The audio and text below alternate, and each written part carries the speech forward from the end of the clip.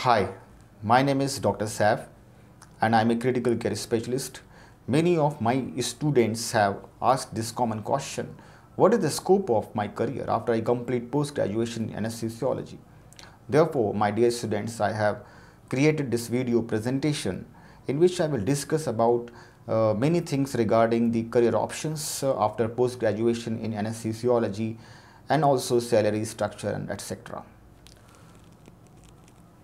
There is a very interesting research regarding the awareness about the scope of anesthesiology and attitudes, and you will be very surprised to know that many of postgraduate students are not aware of the scope of anesthesiology, and that is the reason I have created this presentation. According to this research, most common reason for selecting anesthesia as a career was interest in the subject. In my case, I would tell you that I took anesthesiology way back in 2009 after leaving surgery, medicine and orthopedics in the good colleges. I was thinking that anesthesiology has great scope. I was keen on earning money after my post-graduation. However, I developed a keen interest in the subject during my residency program, and therefore I opted for fellowship in critical care anesthesiology from JIPMER, Pondicherry. And after that I was consultant in anesthesiology. Later I cracked the DM critical care entrance exam and I completed DM critical care from Tata Memorial Hospital, Mumbai. Following that I worked as a senior resident, super specialist senior resident in Varanasi in a branch of TMH, and later I was selected as an associate professor in Rajendra Institute of Medical Sciences, where I am working since last 1.5 years. So this is my story, and I am quite contentful and happy over here. So apart from critical care, there are various other options. So let's discuss about them. But before that, let me tell you, according to many, anesthesia is considered as 99% boredom and 1% panic when you are in operation theatre. However, anesthesia is not just about doing procedure, it is way beyond it. It is way beyond it because you have varied options. Anesthesiologist is the silent force behind the scene always. It is a behind the curtain job where you will be managing whole physiology of patient, monitoring and anticipating the complications way before anesthesia is given. Okay, in a pre-operative checkup, you will be planning for anesthesiology, and also you will be doing the post-operative pain management as well as managing critical illness of emergency surgeries. Now, anesthesiologist has come outside operation theatre and has been regarded a very important workforce during the COVID-19 situation, as Time magazine has recognized this effort and published a special report during COVID-19 pandemic highlighting the role of anesthesiologist in managing COVID wards and ICUs across globe, and that itself has earned wide publicity as well as recognition. Now, contrary to the previous decade, everyone knows who anesthesiologist is. The golden period of anesthesia branch has begun already. So, what is the scope of anesthesia in India? After having talked about the role of anesthesiology, I am going to discuss this main part of my discussion.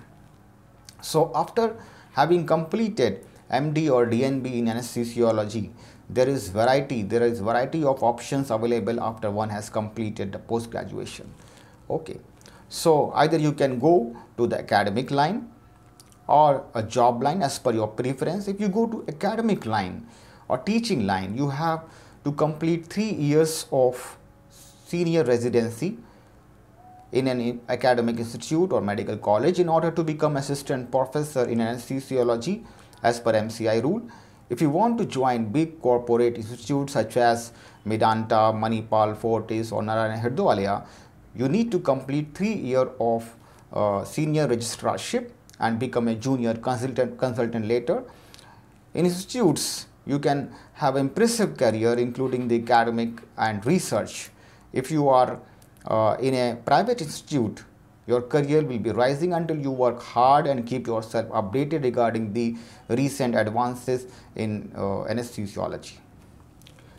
In job line, you can work as a freelancer. That means that you will be a visiting consultant in various small hospitals and earning lot. You will be quite busy in those hospitals, in those private hospitals. Okay. You can work also in a government hospital as anesthetist, but your salary will be fixed. And there is a middle approach also, like you can go for NEET super specialty exam and do a postdoctoral course like DM or DNB, that is 3 years, or IDCC, PDF, PDCC course for 1 year in various subspecialties like cardiac anesthesia, neuro anesthesia, pain management, pediatric anesthesia, liver or transplant anesthesia, critical care medicine, solid organ transplant anesthesia, etc. So this is according to your own preferences. You want to do the subspecialty course, always listen to your heart and your mind as well while selecting subspecialty courses in after NEET super specialty entrance exam is cracked. So now this is interesting part and also very hard question to answer regarding the salary, which is quite commonly asked question. So that depends on your luck. Okay, the salary is usually very variable value. Okay, it is generally very low in South India, roughly around 70 to 80,000 in medical colleges and 80 to 90,000 in the corporate sector. That would be the starting salary.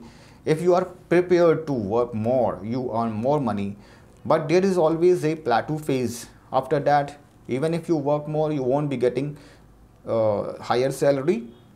Okay, rather you will be having drop in your quality of life, and you will be having lot of work pressure, stress and burnout. Okay, so you should avoid all those things. So according to this web source, the average physician anesthetist salary in India is 12 lakhs per year in rupees. Okay, and that is a mean value. Remember, this is the mean value, and there are various factors which are going to determine this value. For example, the years of experience in the specialty, the hospital, the type of city, the state and regional differences, etc. So this is quite highly variable value, the salary. So after this, I'm going to say you good luck. I conclude my video presentation, and I hope that you might have made your decision to become anesthesiologist. And if you want any guidance further or you have any question, you can write to me in the comment box and I will try to answer. So thank you so much.